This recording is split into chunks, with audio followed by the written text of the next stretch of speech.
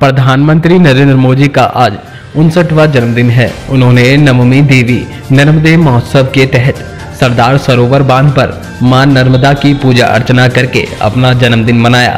साथ ही नर्मदा जिले के केवड़िया में बांध तथा स्टैचू ऑफ यूनिटी के पास चल रही विकास परियोजनाओं का जायजा लिया। समारोह के लिए गुंबद के आकार का एक बड़ा पंडाल बनाया गया, जिसमें बड़ी संख्या में नर्मदा, भरूच और घोट उदयपुर जिलों से लोग आए हुए हैं।